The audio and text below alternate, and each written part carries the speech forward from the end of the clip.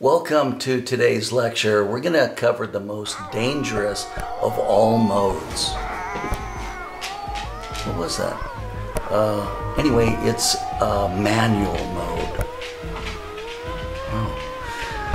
So why is manual mode the most dangerous mode? Well, you'd think it would be the favorite mode for photographers, especially those of us that grew up in the film era. And, you know, none of the cameras had any meters in them earlier. Those older cameras didn't have any electronic functions at all, really. They had mechanical shutters, and there were so many things lacking that we have now we just take for granted in DSLRs. So for those of you that grew up in the film era with some bit of nostalgia, manual mode is really for you. But if you didn't grow up in the film era and you had no experience with manual cameras, I think that you're going to find the manual mode to be challenging, but I think you're going to see a lot of upside. Let me just describe briefly the difference between manual mode and what I consider to be the auto-assisted modes that we've talked about, which are aperture priority, shutter priority, and then the sports mode, the portrait mode, the sunset mode, the night photography mode. All of those modes have an automatic exposure control element. So the camera generally sets the exposure for you. And that is why it's so important to get a mastery over manual, because you're going to find yourself in situations quite often with those auto-assisted modes where you can't seem to get a proper exposure, especially backlit subjects. And with manual, you can just override that. You can look at your subject and you can say, that subject's face is just too dark. I need to adjust it. And then you can take another shot, look at it, oh, that's improved. Maybe I could go a little farther and adjust it again. And manual mode allows you to do that. There's a special reason why manual mode is the last mode that I cover in this part of our class. And that is that manual mode doesn't care if you drive off a cliff with your exposure. It just sits silently by and takes your commands. So in aperture mode, you don't like the shot, you think, oh, that's too dark, and you change the aperture to make it wider and let more light in. But in aperture mode, it's auto-assisted. So what happens is the camera says, oh, we're opening up more light. I have to speed the shutter up. The camera does that to you, and manual mode will not allow that to happen. You make the decision. You look at a shot and you go, that's too dark. I'm going to open up to a bigger aperture, and the camera goes, okay, you know, let him do that. And then you will be able to lighten your image without any interference with the camera trying to compensate with a faster shutter speed, for example. Once we understand how manual mode works, it will help us get good shots in situations that completely confound our cameras. Situations where auto, aperture priority, shutter priority, and others just will fail over and over again. And I'm willing to bet once you get some mastery of manual, it will be your friend. You'll be able to depend on it, and you'll be able to do a lot of things with it that you wouldn't be able to do in all of those other auto-assisted modes. So I want to give you an example of what I mean by auto-assisted and totally manual. So imagine there's an exciting car chase that's done with self-driving cars by the police, and the outlaw pulls out away from the curb and then just takes off at high speed, and the police car tries to follow, but the cop car says, you're speeding, I will slow down, or you're getting too close to that parked car and I will take an alternative route that has a wider street. And the cop is going, oh, I need to chase this car in order to catch the outlaw. But the auto-driving police car saying, oh, no, no, no, I know better. And so you can imagine, you know, the consternation. And you know, the cop could be trying to override it, and finally the car will go, oh, I'm pulling over because your decisions are illogical. Well, You know, the cop car should be manually operated, right? And so should your camera in these various situations. So you can make the decision about how much light, how little light, what shutter speed you want, what ISO level you want, what your white balance is, all of those.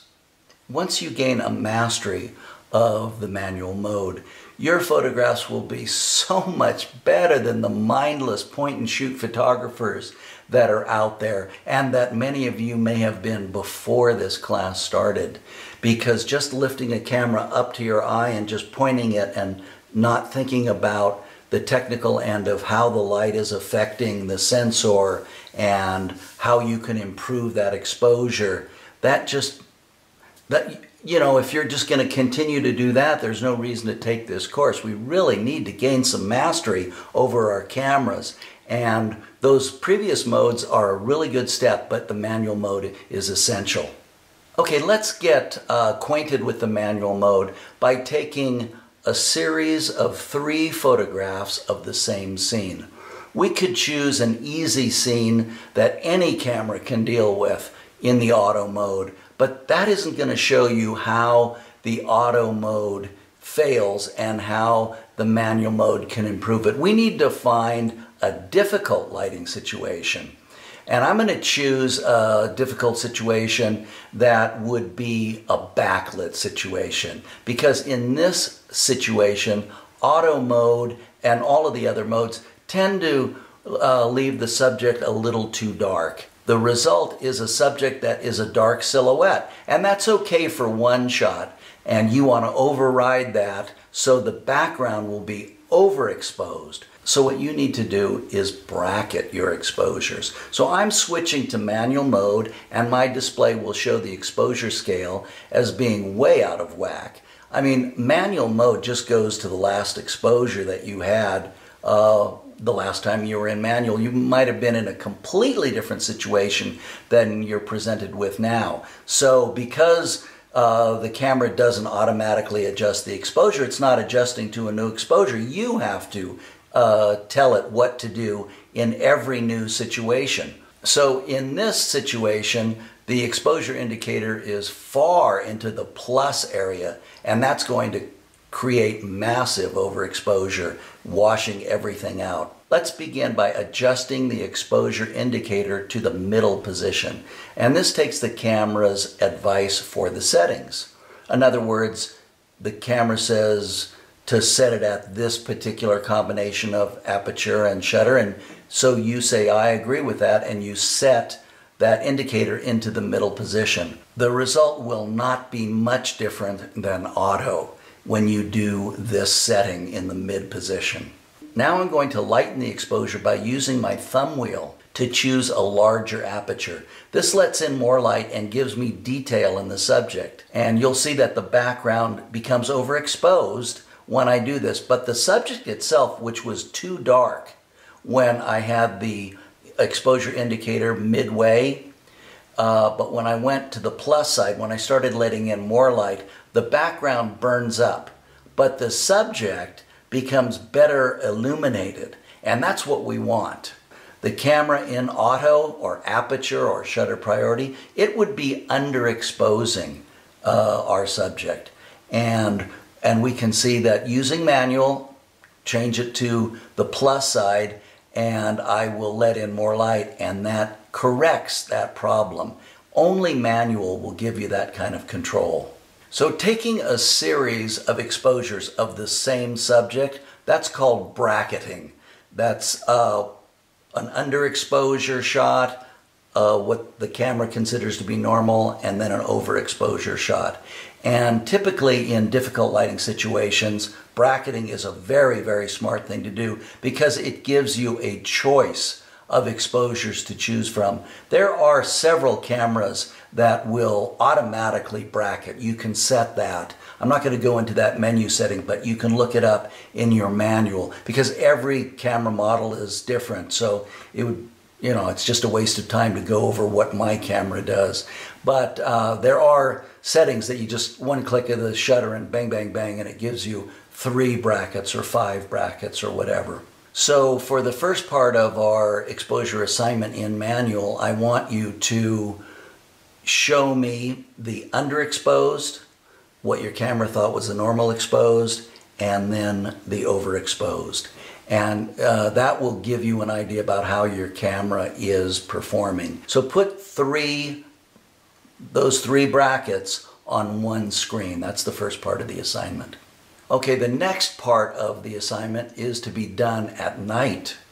And this is a situation where your auto-assisted exposures are very poor performers.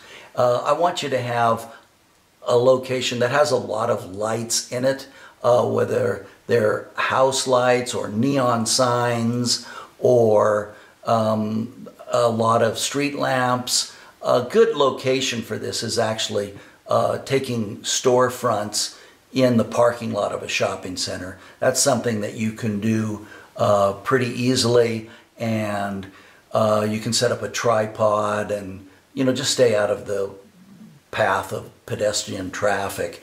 But it's a good location for this assignment. And again, you're going to let's do our first exposure by putting the exposure indicator in the mid setting, taking the camera's advice for what it should be exposing. And then we're going to do one that is on the plus side, and just one stop on the plus side.